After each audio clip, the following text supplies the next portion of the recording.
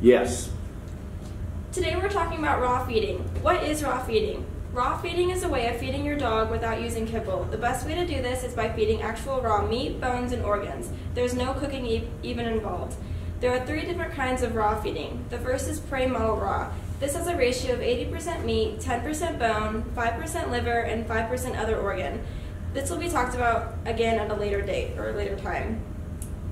There are 2 different ways to feed prey model raw. These are Frankenprey, right here and right here, which is where you take pieces of the different protein sources that you find and put them together to actually make like a Frankenstein version of an actual bird or prey animal. And then whole prey feeding is another way to do it, where you actually take a prey animal and feed them to your dog, and it actually has a natural ratio that you're looking for to make it complete. Another way to do it is doing biologically appropriate raw food, or BARF we call it, and this has 70% meat, 10% bone, 10% vegetable matter, 5% liver, and 5% other organ.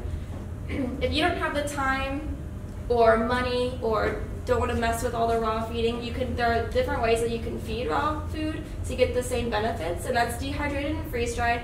These use slight cooking methods to make it more edible and less worried about salmonella or other kinds of bacteria. Or there's also pre-made raw, which is still raw food, but it's sort of grinds that they already have the whole ratio in there, and then you can just thaw it out and give it to your dogs later.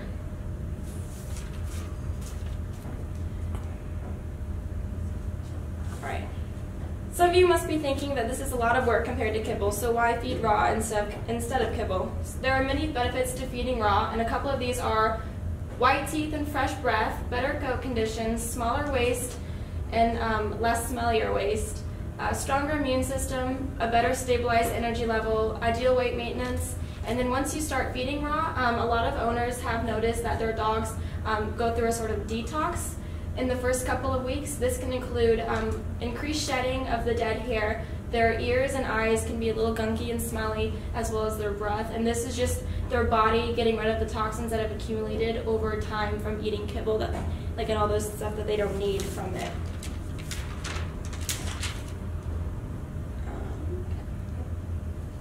So whole prey PMR, this is where I'm breaking down that ratio. So 80% is going to be your meat, and over here is an example of the kinds of meats that you can use. So you can use muscle, fat, heart, gizzards, lung, and tongue, uterus, pizzle, green tripe, trachea, gullets, and tendons. So there's a lot of different kinds that you can use. Heart and fat are really rich, and so you use less amounts of those just because it can cause upset stomachs.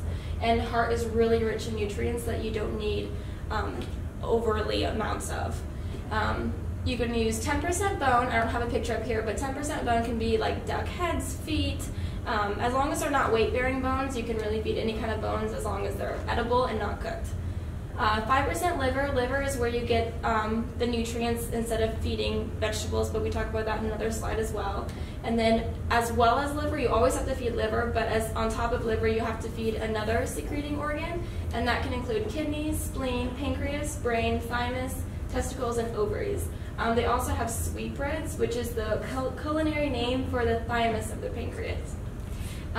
These can be found at Asian markets, butcher shops. Sometimes you can even find it at your basic grocery stores like Save Lots, Kroger, that kind of thing.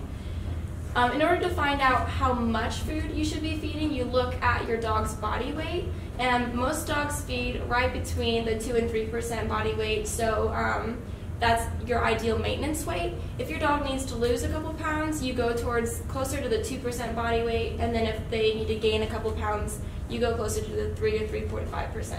Every dog has different metabolisms, so you kind of just have to see how your dog does on one, and if it's not right, you can switch it up, increase or decrease as needed. Vegetables and fruits are not needed in the diet, but they are a good source of supplementation. Like I said in the last slide, liver is so important because they have the breakdowns of all the different carbohydrates and vitamins like that. So if you want to supplement your dog, the good cruciferous vegetables to use are kale, spinach, collards, chard, arugula, dandelion greens, turnip greens, beetroot greens, cabbage. Those kind of vegetables you should only try to do at most 7% of the diet. Any more than that and they won't be able to absorb it. And then the kind of berries to use are blueberries, blackberries, goji berries, strawberries, raspberries, stuff like that. And those should be no more than 3%.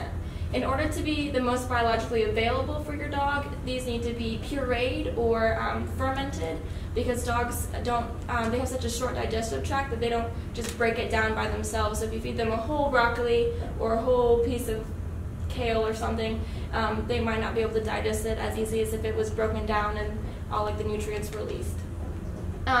Broccoli, cauliflower, and cabbage are speculated to cause hypothyroidism at high quantities, so be careful when using those.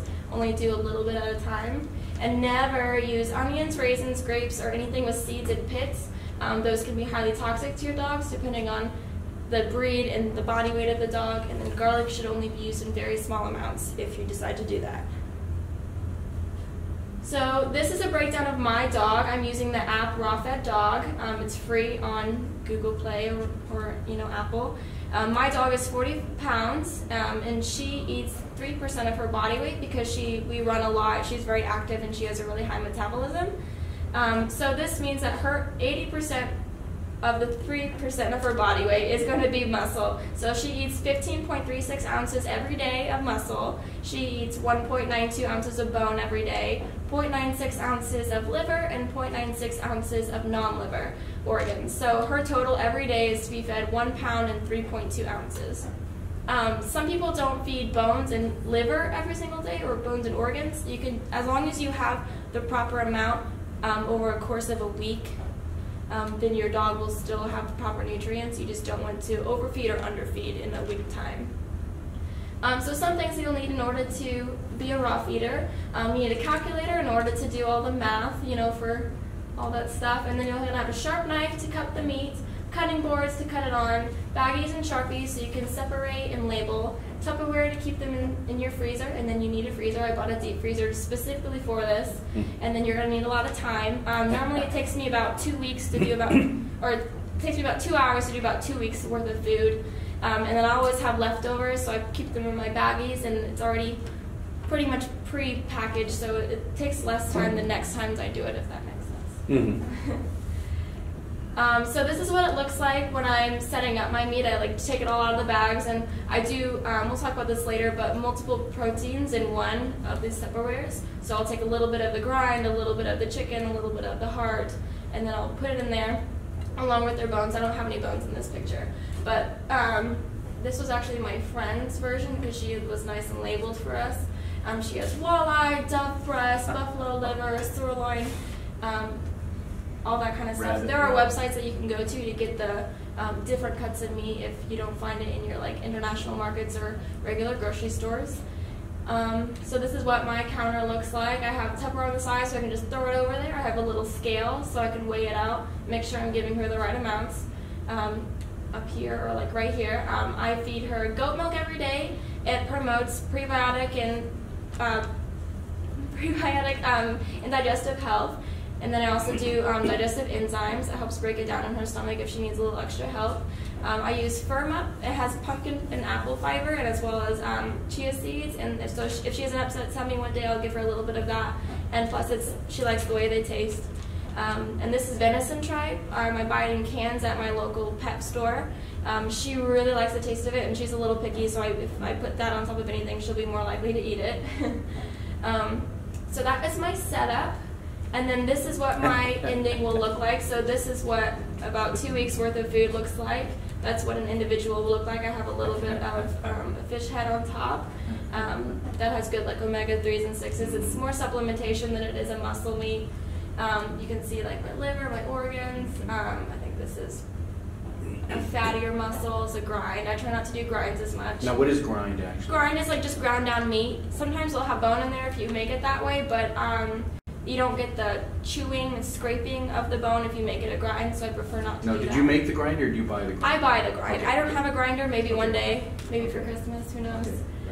And then this is another person, they have a whole rabbit ear. It's okay to feed a whole rabbit, so people do that. The fur acts as fiber, and since you feed raw feeding, your stomach acidity is really, it's designed to break down all those extra hairs and the eggshells And I think that's tripe as well right there. There's a trachea, so it's a lot of fun stuff. And if you want to learn more about raw feeding, there's a calculator. This is the app I used. There's a raw feeding Facebook group that I'm a part of. Anyone can join. And these are two really good websites to learn more before you actually start raw feeding on your own. Okay, I got a question. Yes. What prompted you to do raw feeding? What's the history behind this? I used to work at, it's called Incredipet, it's in Kentucky, and one of my really good friends that worked there ran the wolf refuge in Kentucky, and so she was always raw feeding her wolves and her personal dogs, and I never did it when I was there, but when I moved back to Indiana, my personal dog, she hates kibble. Like, she will starve herself. Like, she's gone like 2 weeks. Now, what's that? Willow. Willow, okay, gotcha. So she's super skinny all the time, but she will go like 2 weeks only eating like 2 cups of food. And she just did this the other day, even on raw. She just, she likes the taste of raw better, and it's more fun for them to eat. It's mentally stimulating to have to chew up their food and gnaw on it a while, and it's more palatable than just like dry, kibble. Yeah.